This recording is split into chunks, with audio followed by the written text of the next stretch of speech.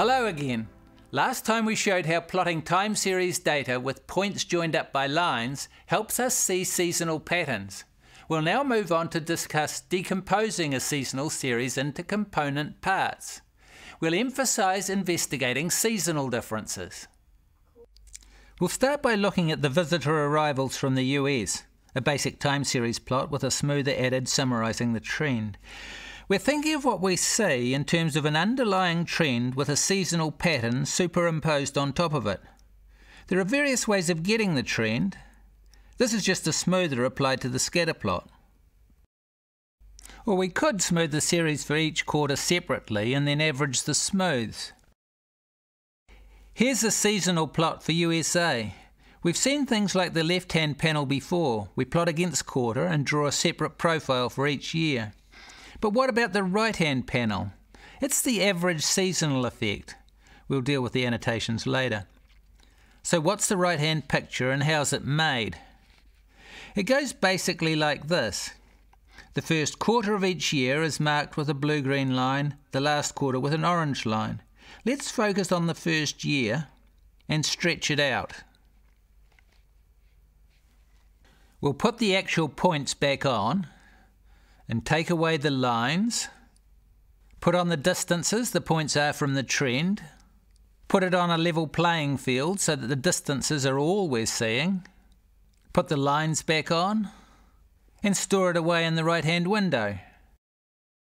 Now do this for every year. Take the average at each quarter, connect it up. That's your average seasonal effect. But don't worry, you'll never have to actually do any of this. Software does it for you. We simply showed it to you to help you understand what the red line represents. So if we think the seasonal effects are fairly constant over time, it makes sense to use this and think that generally the January to March figures will be 21,000 visitors above what you'd expect from the trend. The April to June figures are about 13,000 below. July to September is about 17,000 below. And October to December is about 8,000 above what you'd expect from the trend. Often the trend is fairly flat over a single year, so that we could think of these as deviations from the yearly average. We can also look at differences between quarters in the obvious way.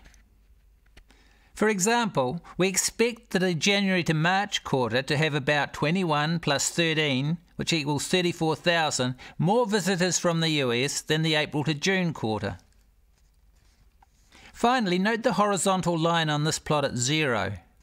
The seasonal terms are up or down adjustments to be made to the trend. 0 is the no change value because adding 0 makes no change. We'll need this idea later when we contrast additive and multiplicative seasonal effects. This is a decomposition plot from Insight, assuming constant additive seasonal effects. The top panel has the basic plot repeated. The second panel is capturing the seasonal swings, assuming that they're all the same apart from purely random differences. So the seasonal averages are just repeated over and over again. Why? We're hoping to approximate the series well in terms of simple, stable components that we can project into the future to form forecasts. If constant seasonal swings give us good approximations, that's something which is easy to project forwards. We'll ignore the residuals in the third panel for now. Here we're putting the pieces back together again. We're unwrapping the seasonal swings around the trend. We've now completed drawing trend plus season onto the plot in green. If you look carefully, you'll see the original series in behind in grey. We'll go in and look at this more closely. Trend plus season is almost, but not quite, recreating the original series. The residuals, in the bottom panel, are the difference between the original series and what trend plus season gives us. Here are the residuals adding on now, giving us back the original series.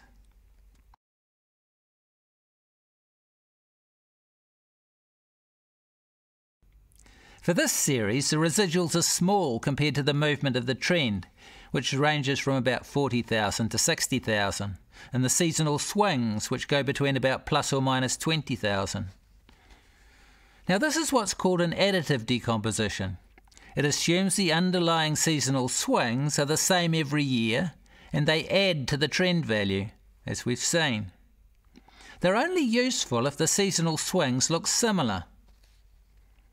Next we'll show an example where the seasonal swings are obviously not constant.